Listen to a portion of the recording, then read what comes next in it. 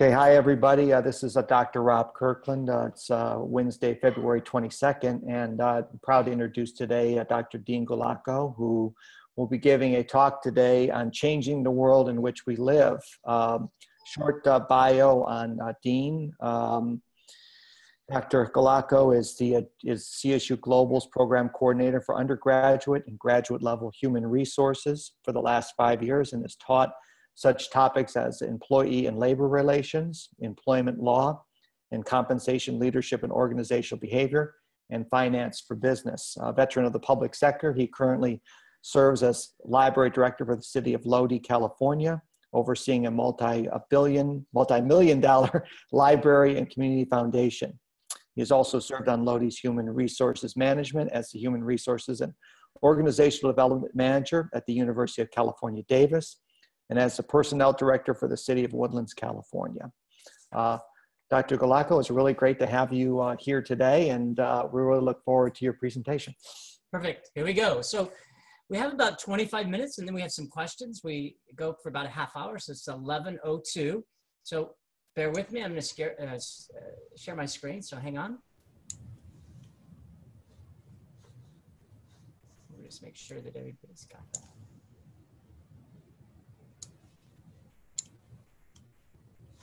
Yeah, Dean, we can see it. We're good. Okay, you're good. We're going to get started then. So I don't go too fast, but I certainly want to finish. We have about 22 slides. It's certainly great to be here with everybody today. And so I'm going to go through these slides, and I'm going to talk about some things on the slides, some things I don't, but I want to hit the major parts. Of course, if you have any questions, just ask me. It's much more important that we answer your questions and I go through my slides, but I'll make sure that I get everything in within the next 25 minutes or so. So here we go. How to change the future. There's a couple of words that we want to talk about today, but I want to start with this saying: we're only limited by the dreams of a better world and the determination to make a difference. That's a statement I came up with a couple of years ago. I'll say it again because it's really important. We're only limited by the dream of a better world and the determination to make a difference. There's another way to say it, which is about that change has to do with dreams and determination. There's 5 words that we're going to hit upon throughout this day. It starts with assess, adapt, it goes into control, and then these words, dreams and determination. So I want to spend a minute or two talking about this. Change is about doing something different. We'll see in the next slide that change has to do with quite a bit about anything that we do in our life. This morning, I was out of shaving cream, so I ran to the store, to Walgreens, I got some shaving cream, and they had this new actually cream instead of foam. And I thought, I'm going to try this new cream. It was awesome. That's a great example of what change is. Change is about doing something different. In some ways, this benefited me, and we're going to talk about that a little bit longer in about 5-10 minutes. But assess and adapt deals with, you have to assess the world that we have today, and you have to adapt. Adapt is, again, one of the more interesting words dealing with change, and it really means that there's very little that we can, the third word, control in our world, but we have to adapt to our world. And it starts with assessing where your world is, adapting to the realities of the day, and then trying to have some control over our future. I use the word some control intentionally because you can't control everything. But we want to have as much control in our lives, but in an era of dramatically escalating transformational change, it becomes almost impossible to change everything. But we do try to control as much as we can. And it goes back to these 2 really more ethereal words of dreams and determinations. I hope everybody realizes that they have a dream, but dreams don't count unless you do something about them. And that comes from determination. So throughout the next 20-25 minutes, we're really going to go through these words of assessing and adapting to the world in which we live, trying to control as much as we can, and realizing that if we want to achieve our dreams, we have to have the determination to do so. So we see a world that is quite challenging. And probably, I guess every generation says this, but I can't imagine a time when there's been as much of a transformational change as what we're seeing today. Even during the Depression and the war, that was certainly a transformational age. Maybe this is similar to it, but as far as the political and economic world in which we see, it is much different. Hang on for a second. I'm going to mute a couple people because I think I heard Sue. Sorry about that. There's probably not been a more transformational age than today. If you look throughout history, what you'll see is that change has always been a part of life from the invention of the wheel to the cart. And then you go centuries later and you have from the horse and buggy, and then you have even the car, the train, the car, and then the airplane. What we've seen is that in between these really transformational changes, you had 10, 20, 30 years to adapt to that change. Remember that word, adapt. Now what we're seeing is change comes so much dramatically and repeatedly that people haven't had a time to adjust to the change of today. Even if you just look at online education, how quickly that has changed. 10, 15 years ago, it really was a for-profit world. Now we see that it's becoming much more of a non-profit world, and the for-profits are struggling. Who would have imagined? I got into online education just when it started. Who would have imagined 15 years ago that you would have some of the premier colleges in the nation entering into this world, because it really is the future of education. That's how quickly things have changed. But you can see from this slide that we're really into an escalating area of change, from our financial systems to jobs that must be created and found. I was reading today that Mark Cuban, who owns the Dallas Mavericks and owned a couple internet businesses, was talking about how jobs in the future are becoming much more scarce, that they're just not going to be created. Technology has really taken over so many parts of our world that it's becoming impossible to create a job that's going to last. Going back to that adapting and assessing, what he's saying is you have to assess the future, you have to adapt to the reality of it today. You can see the environment has to be repaired, diseases, famine, political structures. It really is quite a changing world. And it brings us to, in this era of a changing world, we have to be somewhat the catalyst to change. Again, another word of that 5 is control. We have to have much more control of our future. What we're saying here on this slide is those most disadvantaged by change have abdicated their responsibility to choose their own path and determine their own fate. When we see people who are having struggles or challenges, we have to look back and say, where did those challenges or struggles occur? Often it's because they haven't taken the needed control of their life. They become more of a victim rather than a victor. And what we see is that in change, you have to be much more aggressive. You have to be much more proactive. You have to be a step ahead of what that change is. Remember those words, assess and adapt. They're not necessarily victims of change. They're victims of choices that they may have made, or circumstances that they can't control. And as a result, you become much more susceptible of a future that you can't control. Again, control is such a key word in what we're dealing with today. But we need to change. And as this, sorry, I'm going too fast. As this slide talks about, we need to change for a number of reasons. There's really 4 primary reasons why change occurs. And you can see it here on this slide. Hopefully I'm not going too fast. If I am, just drop me a note. So we change for one of 4. Here's 2. One is that something doesn't work. That's pretty easy. You're going to have to get a new car if your car breaks down. These are changes that don't cause great consternation or even great stress in our life. They're changes that really has to happen. Something that can work better. So something works, but it could be working better. There's always something that can be improved.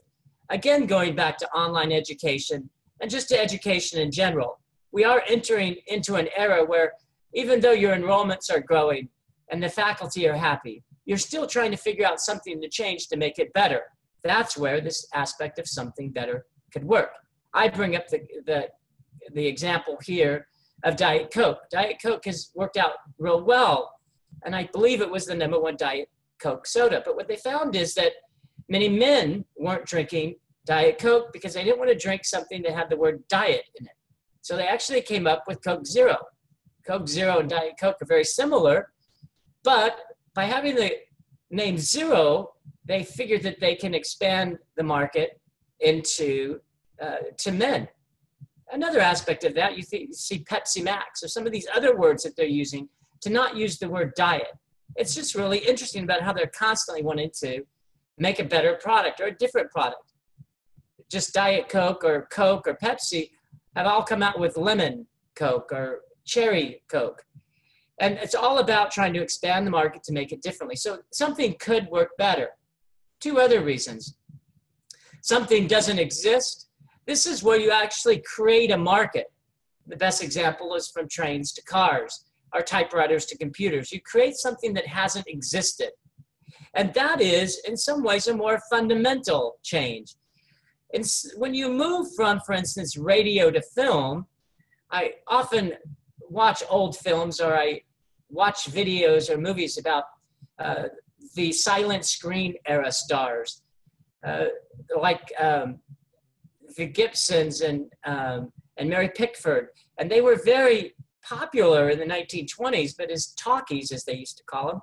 In other words, films came in with words. Some of these people could not transition, and they lost their market.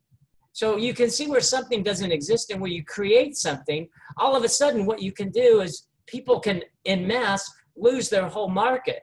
It really can be, again, this transformational fundamental change. And the last is just something different, where you just think that something needs to be something different than what you have. This aspect of change can be often the most difficult, because you could have a product or a person that works. Things are going well, but you figure that you need to change something just to make it different. This is where sometimes some of the stress comes in with change, because you just want to make it a little bit differently. But in general, remember we talk about our words again about assessing and adapting. Here is where we use that word assess. In our world, we have to make something unique, something novel, something different. What works, what sells, what allows you to keep your job, whatever your job is because you offer something that nobody else does. Something unique and something novel. And that is such a key in change management. It's such a key in trying to make yourself employable in the future, valuable to the people that you need to be valuable to. But you have to offer something that no one else does. That brings us to our third word, which is control. Control about your future comes from having something unique or novel. People want something that nobody else has. If you can figure out what that is and you can offer it, you can give yourself great security. As some of you know, I do quite a bit of conversations with students in relation to career services. And we talk about, you've got to have that aspect. In business, we call it a competitive advantage or competitive edge. You've got to have that something extra, something different, something unique that people will pay you for. In human resources, we call it compensable. It has to be something that people are going to pay for. And that's what's really key.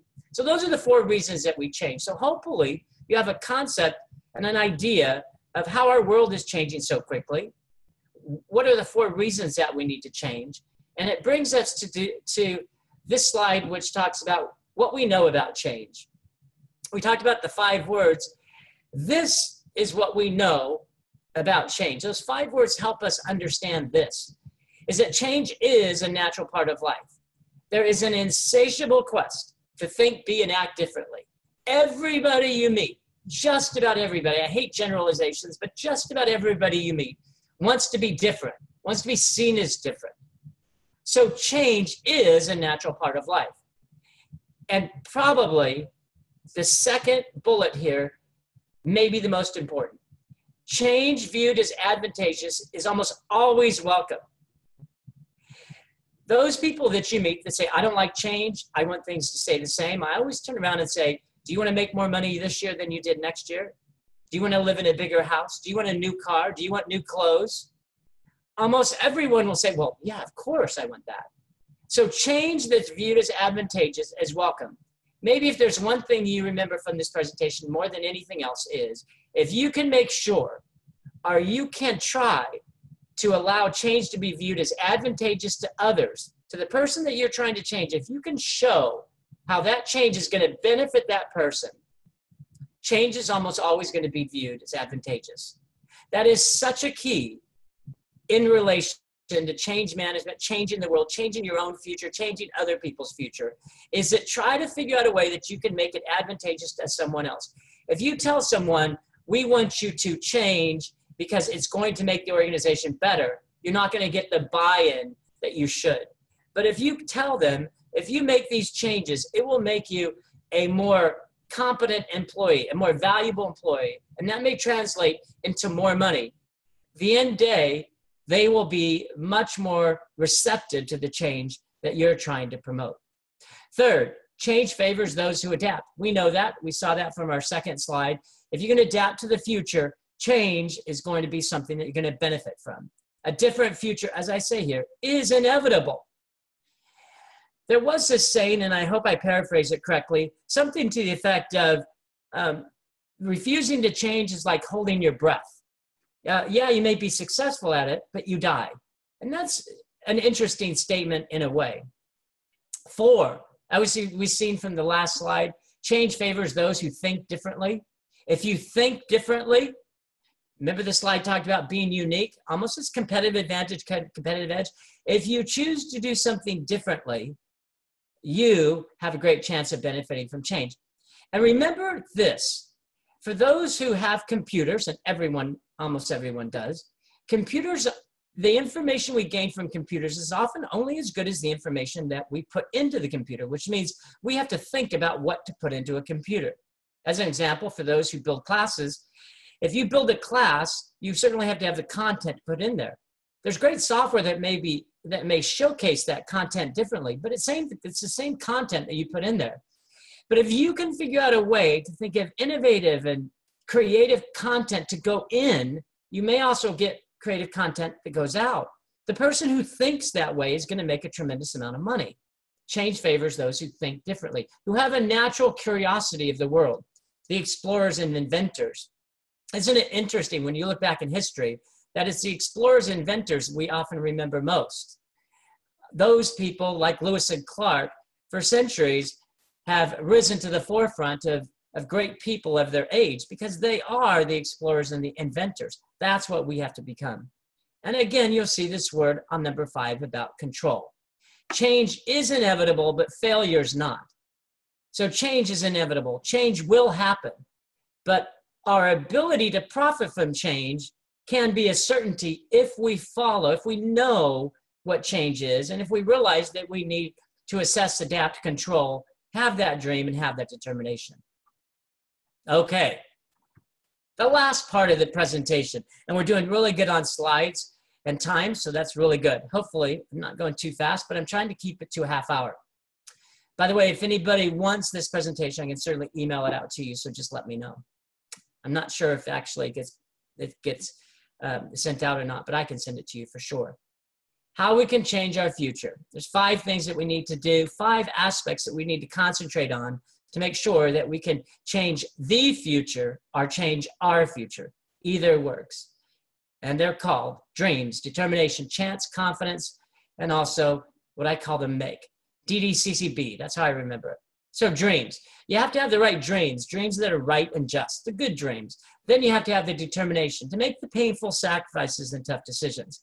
You have to have a chance. You have to have that chance to make a difference. I'll talk a little bit more about that. You have to have some confidence in your direction and your outcome. My dad has always said, if you don't have confidence in yourself, how can you expect other people to have confidence in yourself? It's one of the great lines he's ever said, in my opinion. And lastly, make. You have to have the ability and the desire to make a difference in some small way.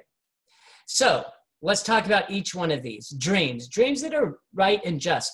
If you look at, remember we talked about these inventors and these creators, explorers, they had this dream. And those people who change the world often have this dreams. They're the beacons that illuminate your future. Change often starts with the dream, but it does not end with hope. I love that. Change starts with a dream, but does not end with hope. Something needs to be done about it. It ends through hard work and resolute determination. I have this plaque that I created that I gave out in the winter holidays to quite a few people that says you need to work hard, be likable, and overcome your obstacles. Work hard, be likable, and overcome your obstacles. It doesn't say on there hope for the future. You have to actually do something about it, which brings us to the second slide. Most are taught to go along and get along. Believe it or not, in today's world, that's not going to get you ahead, because what gets you ahead is, remember the slides earlier, about those people who have that uniqueness. They have that competitive edge or advantage, that's something different that other people don't. Remember at the beginning of the slide, I talked about how important it is to really have something that no one else does. This is what we're talking about here. You have to have the determination to have the right dream, but the determination to make it come true. It says in here, talking about the willingness to defy the odds, stand alone against the masses, invite scorn, risk failure. They're all attributes of the very few that actually make something different in life. Those are the few that actually do change the world.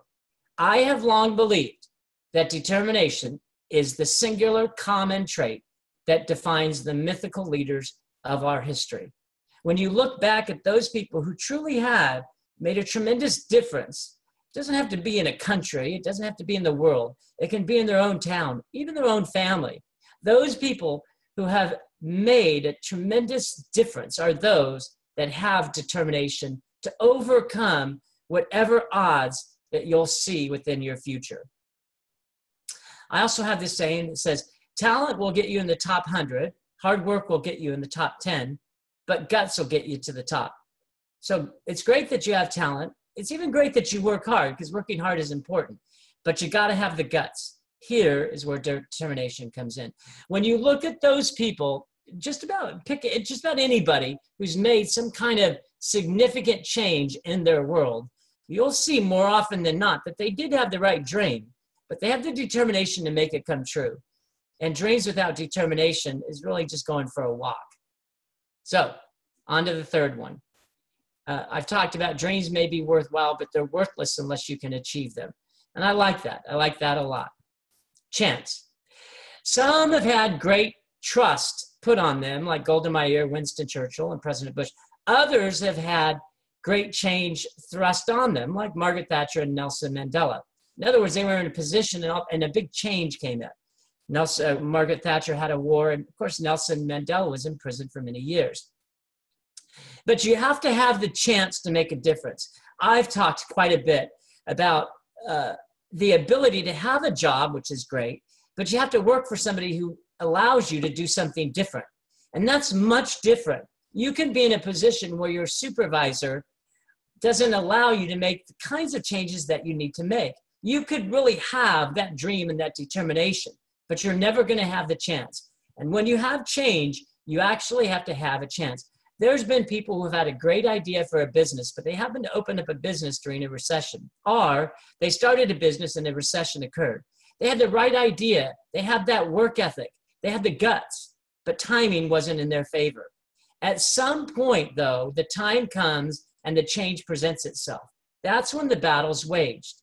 Hopefully you have the fortitude to stick it out, to stay the course, even when timing may not be within your favor. There's people who've had a great ambition to do great things, but at the time that they actually want to embark on that change, health, financial, family issues arise, and you don't have the ability to actually see it through. So to have great change, you actually have to have a chance. Confidence. I talked about confidence, and I talked about what my dad said, but confidence is that utter belief in who you are, what you stand for, and where you're going. It is that what I call certainty of purpose, and it's also an unwavering faith that you know and you can do better. Confidence is a great attraction to other people.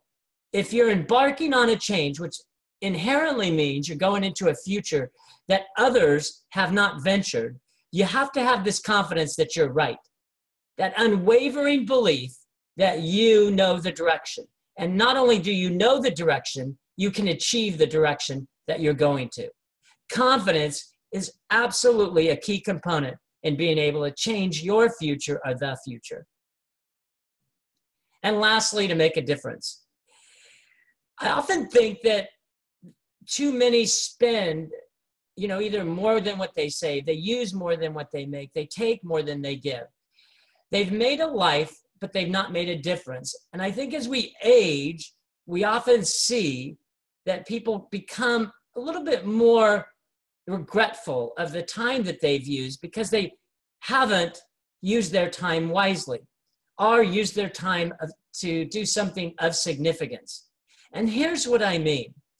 Remember we talked about the 5 aspects of change. We talked about the dreams and determinations, and we talked about that you have to have a chance and you have to have confidence. But you also have to be directed towards something that I call a noble and honorable and decent aims. When you're changing something, which means you're making something different, in order to include people in that change, in order to get help and assistance, it has to be something that's valuable. It has to be something that other people see, yes, I want to be a part of that change. That's something that I want to do. I want to be known for helping that. And here at our college, we really do great things. And I think most of us, if not all of us, want to be a part of this adventure because we really feel like what we're doing is a decent, honorable, and noble ambition. Whether it's outside of this school and you want to teach others to read or save the environment or shelter the homeless or feed the hungry or help the disabled walk or cure the sick, those are all noble ambitions. And if you can create a change that has this in mind, that is going to raise our future, that's going to better tomorrow, then you will have an ability to have a change that's going to be lasting. And that's really going to be the word I'm going to use again is transformational. I have this saying that says, in the dawn of life, we strive to make a living. And I have this wrong. In the dawn of life, we strive to make a living. In the twilight of life, we strive to make a difference. Sorry about that. I have a word off. But what that means is when we're younger, we just really want to make a living. When we're older, we really want to make a difference. And when we talk about change, it is interesting that as we get through our middle years or even later years, it becomes even more prominent that we do something of significance, that we do want to embark upon a change that we feel is going to benefit not only ourselves, but others as well. And so we almost made it to 30 minutes, which is pretty good, which allows for a lot of questions. I certainly don't want to take up a lot of your time. The key words again is assess, adapt, control, dreams, and determination. I love these words. It talks about what change is about today, that we have to assess the present, assess the future. We have to adapt to a different reality. We have to realize, recognize, appreciate, and certainly embrace that today and tomorrow are going to be different. And we have to make sure that we adapt to that change in reality. We have to understand that we need to make ourselves as profitable, valuable, and important as possible so we can control as much of the future as we can. Even if you just look at online education, how it's changing, it's affecting all of us that are listening to this presentation. If you look at education itself, it's changing everybody and affecting everybody that's in education today. We have to be the person that has as much knowledge and ambition to help move that change forward. That's the only way. The more control we have about our future, the better chance we have of profiting from it. And of course, dreams and determination. The last slide I want to talk to you is that in a world that demands monumental change, we are limited only by the dreams of a better world and the determination to make a difference. This is a slide that we had towards the beginning. If we can do that, if we can dream of a better world and be determined to achieve it, then our life on earth will have made a difference, which is the eternal ambition and crowning achievement of a decent and honorable life. So dream of a better world, be determined to achieve that better world. If we can do that, we will have made a difference. And as we look back, we'll say, good job. We have achieved everything that we wanted to achieve in life. And that making a difference, which is what we can do, we have a control to do that, is something that as we look back, we'll have great pride in our present and also great hope in our future, because we'll know if we can do it, just about anybody can. All right, everyone, I am absolutely open and welcome any questions or just comments or additions that anybody has on anything that we talked about. And I'm going to stop the share just so everybody knows. Okay, everyone, go ahead and ask your questions of our presenter here today.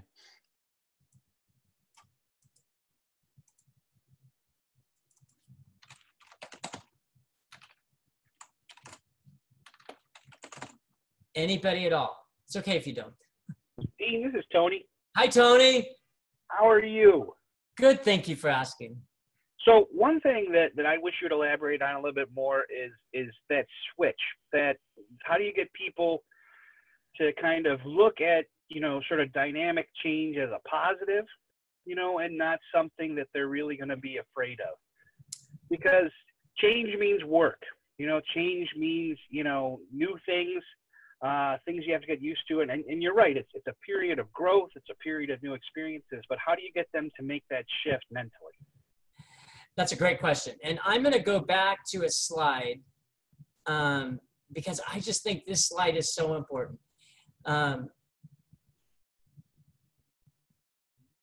don't think I did. Do you guys see the slide? No? Yep. That one? Yes. The second one is the most important thing. I think if to get anybody, and this goes back to this slide, which is what we know about change, I would copy this. If I was trying to convince anybody why change is important, and in some ways, here's the deal. If people aren't going to change, they're going to be left behind. There's no ifs, ands, or buts about it. If you're refusing to change, you will lose control over your future, and you will become dependent on the change that other people create. What I've learned most about change is that you can either try to control the change, control your future, or you abdicate responsibility and let other people create a future that you may not profit from. And that's one of the first slides I talked about. But I always talk about this second bullet as maybe the most important about how to get other people to change. If you can figure out a way that change can be viewed as advantageous to other people, they will welcome change. Because as I mentioned, I just got a new car this year. I love my new car. I don't want to have a 15-year-old car. Nothing wrong with that, but I love this new car. I've worked in HR for 20 years. I can't tell you how many people have come to me, dozens and dozens. This job is changing. This is not the job that I changed, that I signed up for. Okay, great. Well, you know what? We'd be happy to give you the job that you signed up for. Oh, that's awesome. I really like that job. That's the one I want. Okay, well, I'm also going to give you the pay when you signed up for, and the benefits when you signed up for, and the retirement when you signed up for, and the office when you signed up for. Everything's going to be the same. What? That's 60% less than when I started 20 years ago. Well, if you want everything the same, there you have it. I'm being a bit facetious, but the point is people love change that benefits them. And if you can figure out a way that change can benefit them, they're going to be more advantageous. For those that are not accepting of change, in some ways, Tony, there's not much that we can do. If we can tell them that change is a natural part of life, everything changes. Every aspect of our life changes. The greatest change mechanism in our culture today is medicine. There's not a person alive that I know of that wants, when they're having surgery, wants to have the surgery as it was done in 1930. They love the new anesthesias that put you out and the lasers that are less invasive. That is a change in our world that I don't know of many people when they go to the doctor is going to say, no, I don't want penicillin. What did they use in the 1920s? Because I don't like change. No, doesn't happen. Change is a natural part of life. Number two is that it's advantageous. And three, we have to convince people that a different future is inevitable. And if you are not accepting of a different world, then you will have, I don't want to say no place, but you will have little place in that future. And it favors those who think differently. If you choose not to think differently, that's fine as well. But the future doesn't have a place for you if you can't think differently. If you don't have this natural curiosity about how to always make something different, you will have a very limited future. And then lastly, as we go back, very similar to 3 is 5, which is you want to have some control in your future. Because if you can have control in your future, you can often profit from your future. Profit just doesn't mean money. Profit means having a secure job, secure friends, having some kind of stability. All of that comes from control. But to go back specifically to your question, Tony, again, number 2 is the one that that is the one that I try. Anytime that I create something, make something different, I always try to see it from somebody else's viewpoint. Like, how am I going to get them to make this change, to support this change? It has to be viewed as advantageous to them. I'll give you an example. In my workplace, we're going to have to be cutting hours. Some people don't want to cut hours. Some people want in seniority systems so that they have all of, that they have the hours and other people get less. They don't want it fair across the board. They, again, in a seniority system, they want it because they've been there longer. And I tell them, if we do it that way, these duties that you aren't doing are now going to be yours. Those are duties that people who are newer have to do, and they're less favorable duties. Not only are you going to have to be doing those duties, your hours are going to be different. You're going to have to be working nights and weekends. And so when I start showcasing all of the disadvantages of that, they start to realize, well, it's more disadvantageous not to do it the way Dean wants to do it, as opposed to the way that I think I would like it. So you have to sell your vision of a changed future to people in a way that they see that they're going to benefit from it. I hope that happens. But this is a really good slide, not just because I created it, but this is a really good slide about why, we should get people to change. Thank you, Dean. Hopefully it helps. It does. Good. I actually have this one in my office, by the way. Okay. Anything else that I can answer for anybody? Thanks for the question. Yeah. Hey, Dean, you may want, you have a very, very interesting website that you put together. Maybe you can tell everybody about that for a couple of minutes, because I think it would point them to additional resources. Yeah, sure. I wouldn't have said anything if you didn't say that, but I certainly don't want to promote anything. But I do have a website. It's my name, deangualco.com. And I have all kinds of quotations on there, all kinds of videos. I think there's probably 100 or 75 on there. There's probably 400 on YouTube. So I'm really into quotes, and it's, most of you guys know, I've written some books, and so I'm really into that. And so you're welcome to go there if you would like. It's kind of a neat web page that I put together. And my son did it, actually. I have to give him credit for it. But anyway, if you want to do that, that'd be great. Any other questions, be happy to address with you. Hi, Dean. Tony here. Hey, Tony. I have a question for you. You did mention that, and I've studied behaviors before, so I know 70% of us don't like change. So getting that kick in the butt or that motivation will help a lot. But you also mentioned faculty roles, and I know at CSU Global we have quite a different environment here. Have you had to, or can you give us an example of how motivating change can impact faculty? Yeah, so one comment I like to make is that statistic, the 70% of people don't like change. I always like to kind of turn around and say 70% of people don't like change that doesn't benefit them, because my statistic is 100% of people like change that benefits them. In my history of HR, I've never, ever had somebody say, no, I don't want to raise, I don't like change. Never. No, I don't want a better retirement, I don't like change. It's never happened. Almost always people avoid change or don't like change when it doesn't benefit them. And that's where that number 2 comes about. Change viewed as advantageous is welcome. I hate to use always welcome, but if you can make it advantageous. And so you talk about motivation with faculty. Interesting question. The answer I'm going to give is a little bit different. Well, first of all, you have to start with the right person. Absolutely, positively the right person. It is almost impossible to hire a person and motivate them to succeed if they don't want to succeed. we know what, for those who've studied motivation, we know that motivation is an internal response. It's an internal mechanism. You could never motivate somebody else. Those people who say they're a master motivator, no.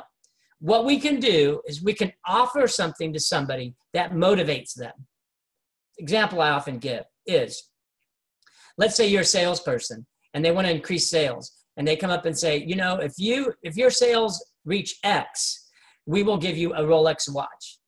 Well, I don't care about a Rolex watch. I'm not going to motivate myself and work long hours for a watch that I don't want.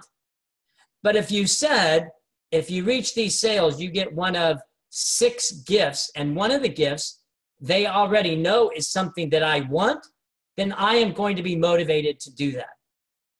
And so with motivation, which the strong correlation with motivation is communication, what we have to do is we have to communicate with our faculty, we have to communicate with other people to find out what is it that I can give you that will motivate you to do your job, to excel at your job.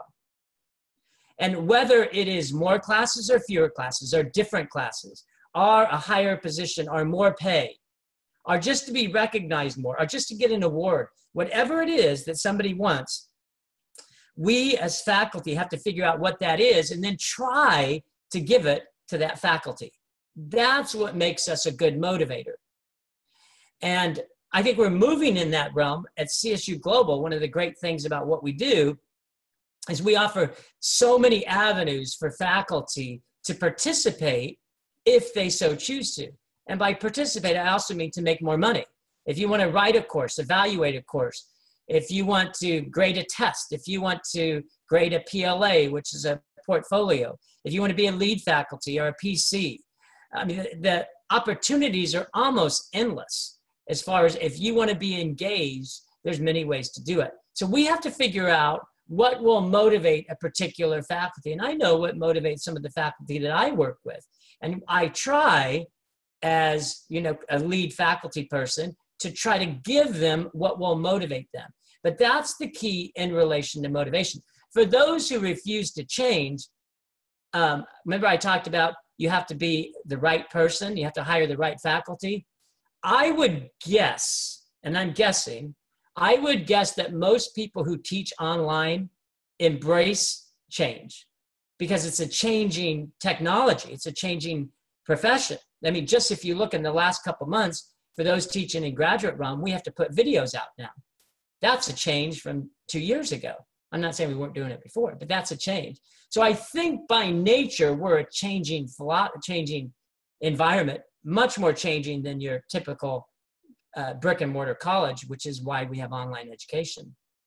But the future is moving to this technology. I don't know how many of you were on a call yesterday. We were looking at new technology. We're looking at new technology in the next couple of days, almost weekly, at least weekly, I think. We have a presentation on new technology and whether it's going to work for CSU Global.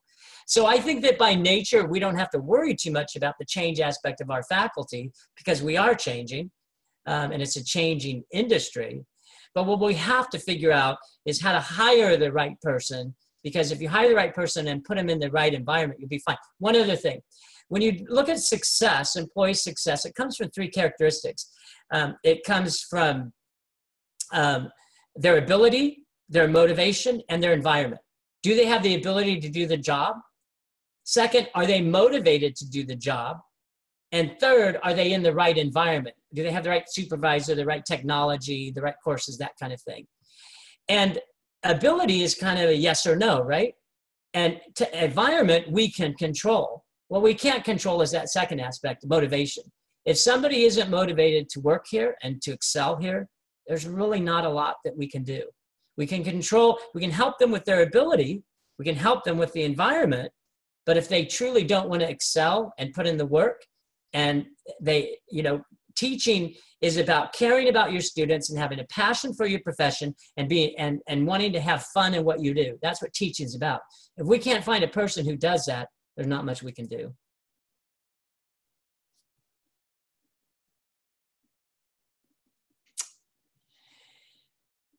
Thanks, Tony.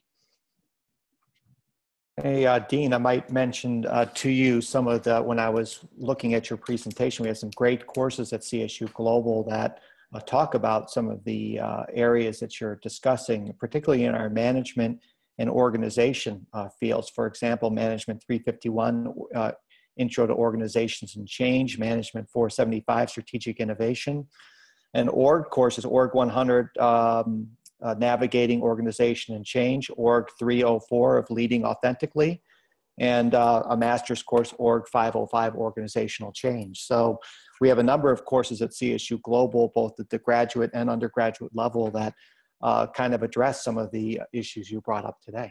Yeah. Yeah, we do. Very just as a plug to CSU Global. It's very, well, you know, our world is changing considerably, and we had a slide that talks about that, and probably no more considerably than in jobs. We're looking at a jobless society in the next 5 to 15 years. You know, there's a quick example.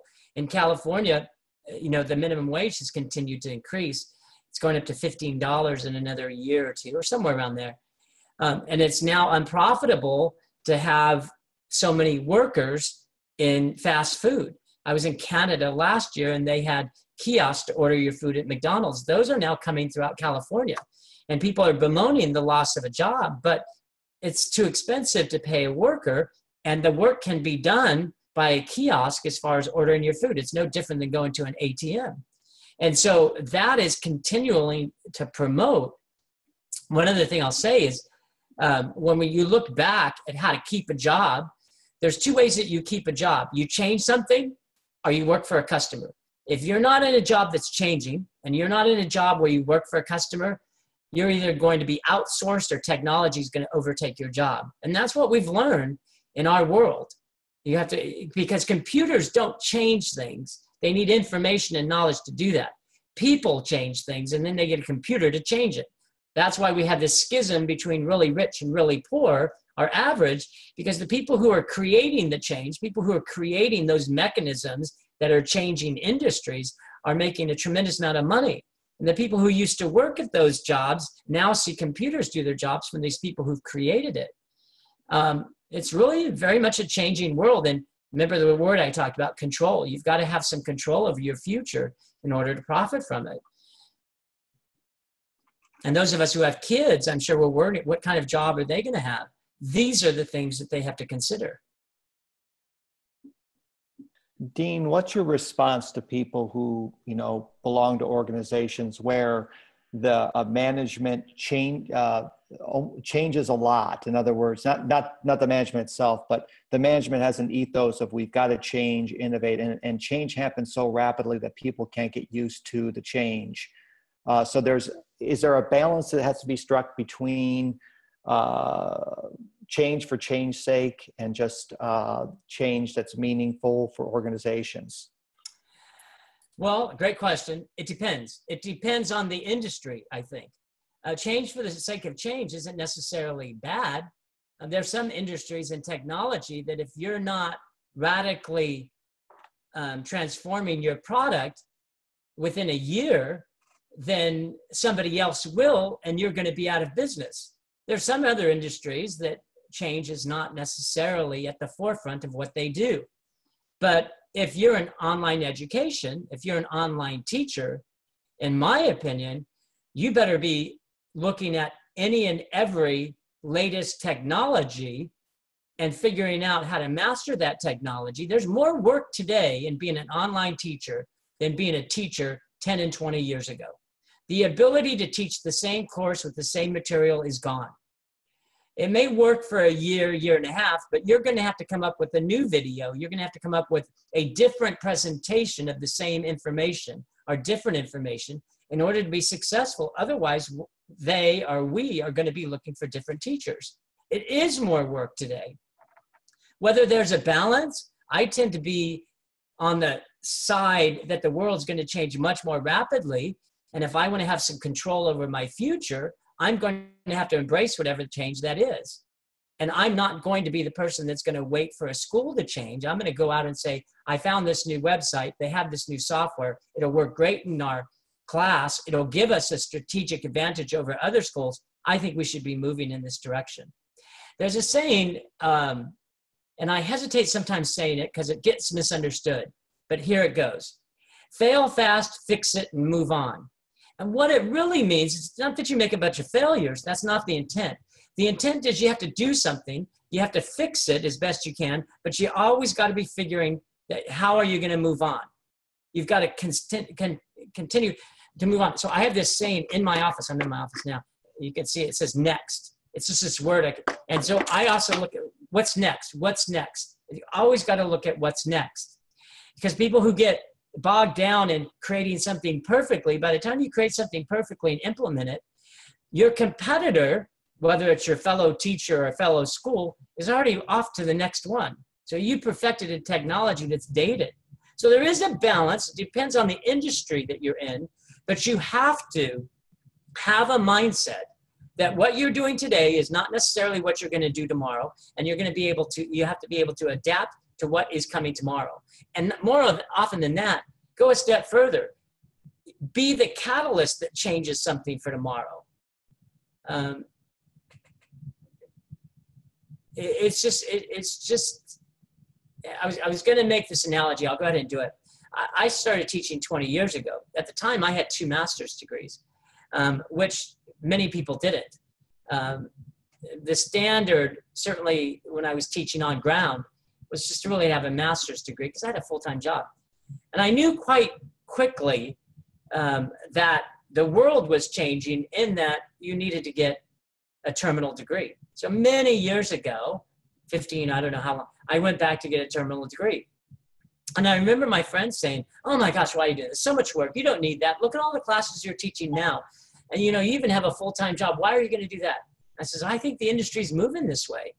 Lo and behold, many years later, I talked to some of those friends who are struggling to find classes, struggling to get a college to hire them. And it's because they didn't realize that the world was changing. And even when they were given the information that the world is changing, they didn't do anything to adapt to it. And now they have little control over their future because they don't have the background, they don't have the tools to be successful in today's world. And that's just a little example about how the world is changing. And if you don't recognize it, embrace it, and adapt to it, you're just really not going to have the security and stability in the future that you need. I guarantee all of us here, and I know Tony Contento's here and others, we're thinking about what's coming next. We're trying to figure out how to position ourselves and our schools on what's next so that we can profit from it. Because if you're not a leader in your industry, whether as an employee or as an employer, then you really are at the will of other people. You are now a passenger in a train going to a destination that you have no control of going. And that's not a place that I want to be. That's not a place that I think our college should be. We really have to be at the forefront. And we are. I mean, you look at Dr. Becky and John, and my goodness, the change that they promote and embrace is amazing. Great question.